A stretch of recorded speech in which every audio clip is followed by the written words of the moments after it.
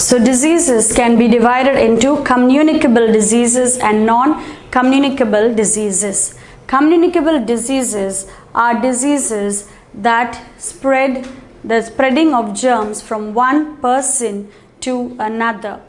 It can be spread by contact or by coughing, sneezing and spitting. So the first type of communicable disease is your protozoa. So protozoa causes diseases like malaria, amoebic dysentery, leprosy and kala azar. So protozoa are germs that cause diseases like malaria, amoebic dysentery, leprosy and kala azar.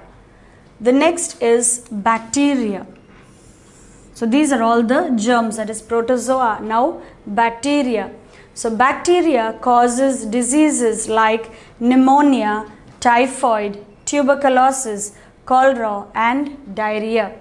So bacteria is a kind of germ and it causes diseases like pneumonia, typhoid, tuberculosis, cholera and diarrhea.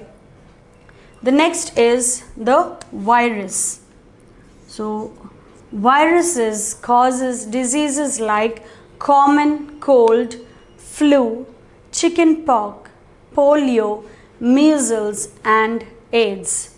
So the next germ is your virus, and the viruses cause diseases like common cold, flu, chickenpox, polio, measles and AIDS.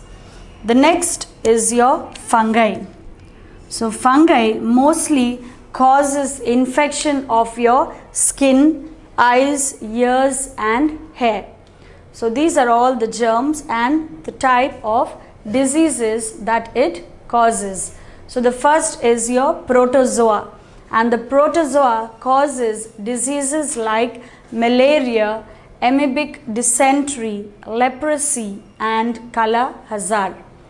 The next is your bacteria, and the bacteria causes diseases like pneumonia, typhoid, tuberculosis, cholera and diarrhea. The viruses causes diseases like your common cold, flu, chickenpox, polio, measles and AIDS.